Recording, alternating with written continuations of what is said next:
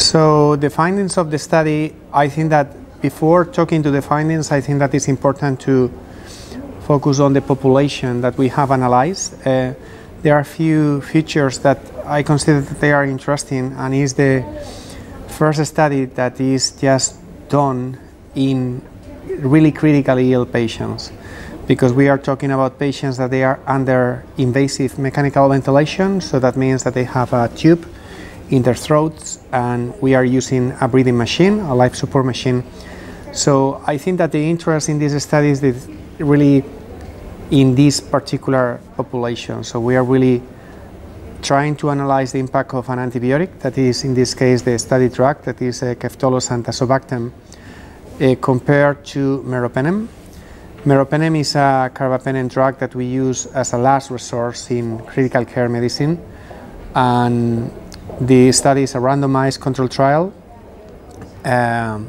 double-blind, double dummy, because it was some adjustment for the renal dose depending on the drugs. And we randomized patients to one arm that was meropenem or the other arm that was ceftolozane tazobactam. I think that it's interesting to say that in this study there was some R&D done before starting, because this drug has been approved for other indications already, like urinary tract infections, but probably the patients that they are critically ill, and when we are trying to hit an infection in the chest, they might need a different dose.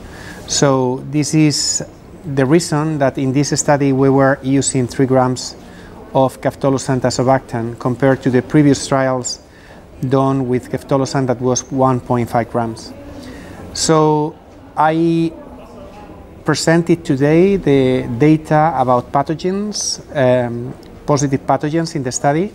So the study about the clinical outcomes, including all the patients with or without positive pathogen, is going to be presented on Monday. And today I presented this data.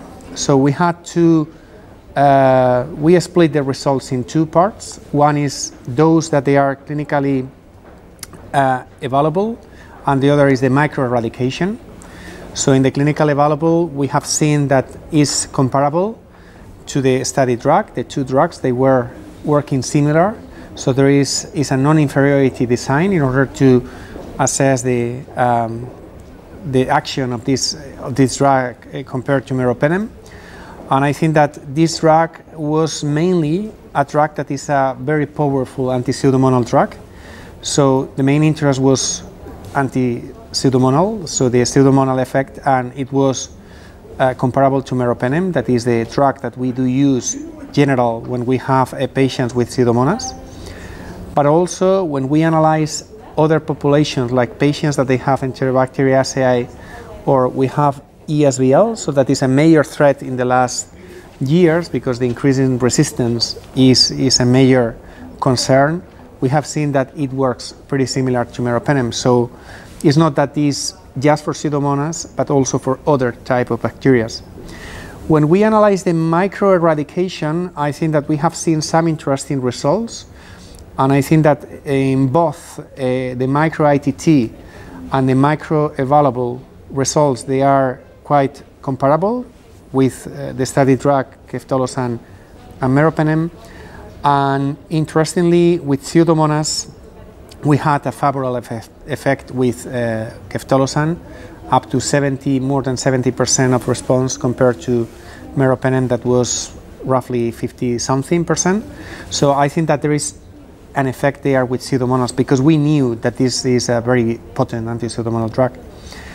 And again, when we analyze these other bacteria, because when we are treating a patient with a pneumonia, we really don't know what we are treating. We know that there is an infection, but the implementation of rapid techniques is not in the clinical daily practice every day, nowadays, and we use broad spectrum and of course empirical treatment. So we need to be sure that we are also covering other types of bacteria, such as Enterobacteriaceae and especially ESBL.